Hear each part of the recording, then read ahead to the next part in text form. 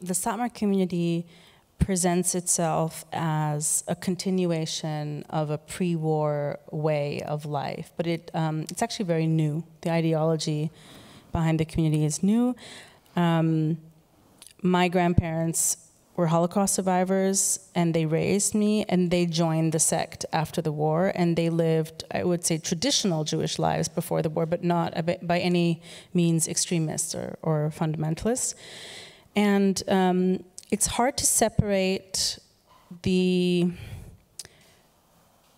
misogyny from the religious patriarchy and from the trauma-based ideology. So it's all kind of connected. So this is a community founded by Holocaust survivors, led by a very charismatic leader who believed that the Holocaust was a punishment for assimilation, for political integration and emancipation. And he wanted to recreate the ghetto in America. And he wanted us to live a very new and extreme interpretation of Jewish law as a means of appeasing a God angry enough to cause the Holocaust. And women were very central in this strategy because he felt that it was important to replace all the lives that had been lost by bringing as many children into the world as possible. But this was also a political strategy because in this sense, the community can increase its numbers and therefore its political power because the community votes as a bloc. And especially, for example, in a country like Israel, the religious communities have increased demographically so much more quickly than the secular that we have seen in the last decades how deeply influenced the politics has become by religious ideology and by biblical law.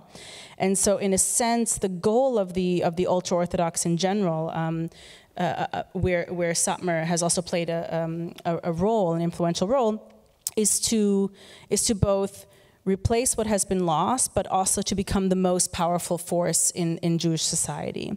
And to do that, women have to be absolutely controlled, and they have to be sort of like bringing children into this world from the moment that they're fertile until the very, the end of their fertile years as frequently as possible. And they also have to do the work, not only in raising the children and managing the household, but in general, they have to perform the labor that is required to maintain human existence so that the men are free to perform spiritual work.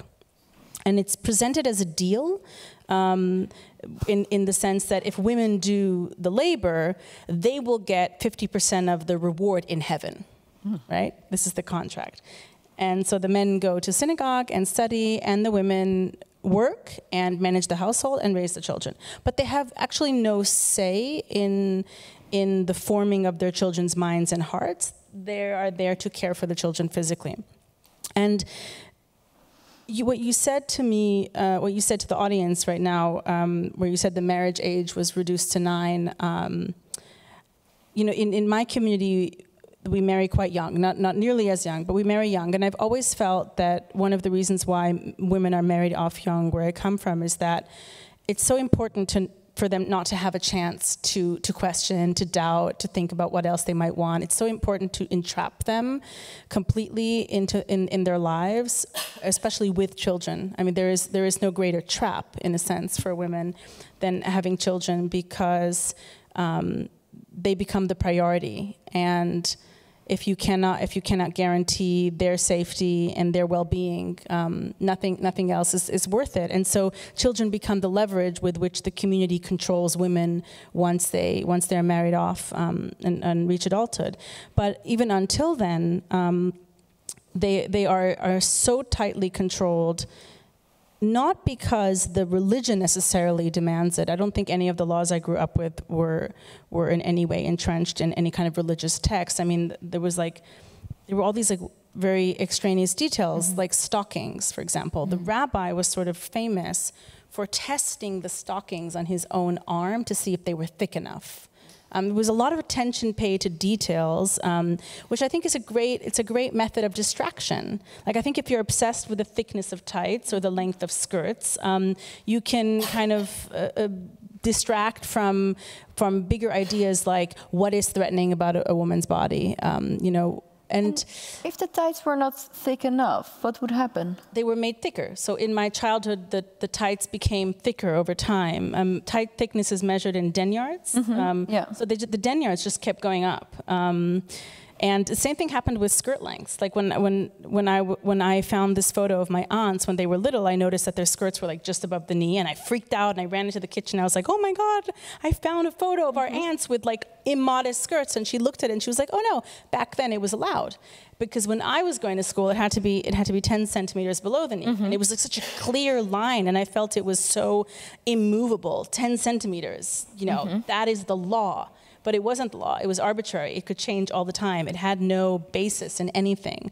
And so I feel like my adolescence was suffused with a lot of random, almost meaningless obsessions with measurements and thicknesses, because we were kept so busy with policing ourselves. We never really thought why we were policing ourselves.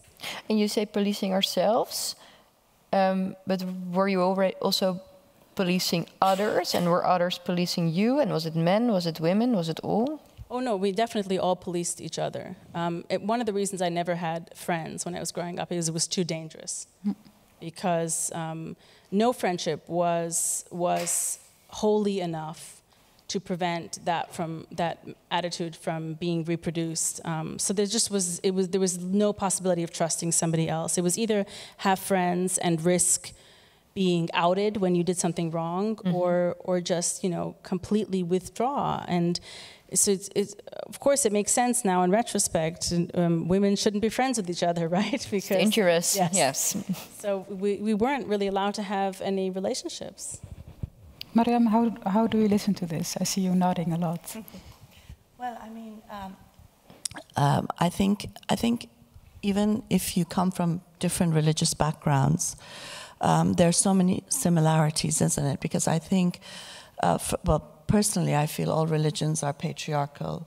All religions are obsessed with women's bodies, and that whole idea of spending all this time measuring and making sure that it fits in with what is permissible is something that occupies a lot of women a lot of the time, until they begin to break free and resist.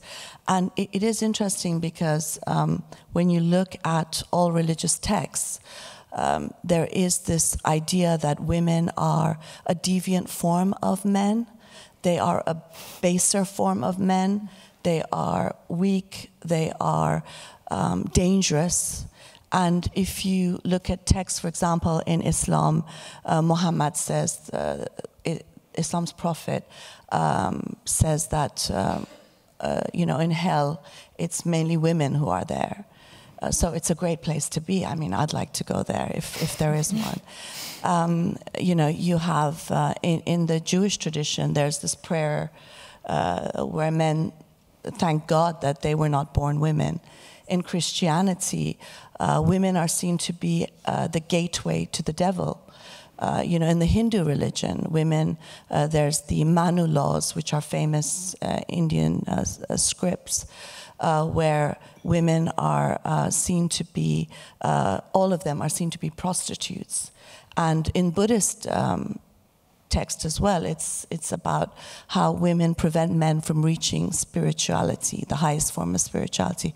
So in all religions, you see how perfectly useful it is for patriarchy. It's the best form of patriarchy, because it's not just your father or your husband or the state telling you, but God himself is telling you, so you better pay attention, because it's so dangerous to transgress those rules. So I think when you see that, you do see the solidarity amongst those who have gone through it and who've come out the other side, possibly very broken, traumatized.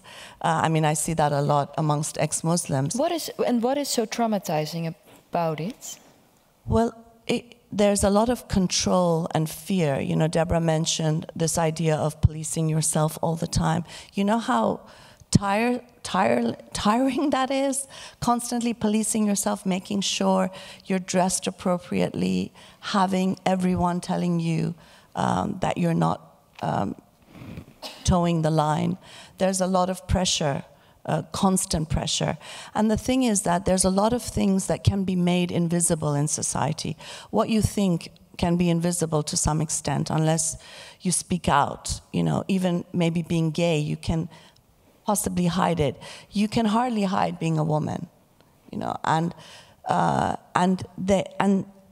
because women are the first target of religion and the religious right, they make a point of making sure that you're controlled and that you're managed.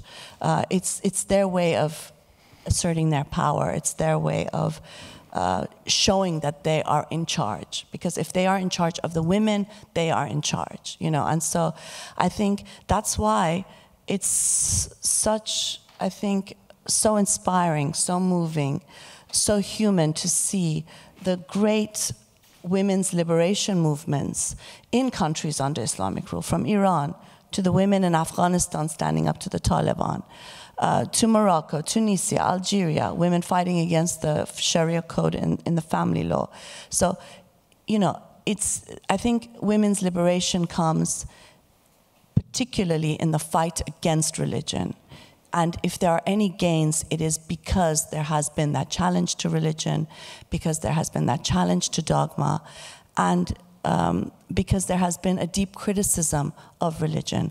I know in a lot of situations we're labeled Islamophobic, or we're told that we're, you know, going too far, we don't respect religion. Well, I won't respect an idea that considers me half a human being. I will not respect an idea that considers women to be, you know, prostitutes and who are there to, who are inferior and who are debased. You know, and in that sense, it is a great disrespect to women to expect us to have any respect for religion and religious laws.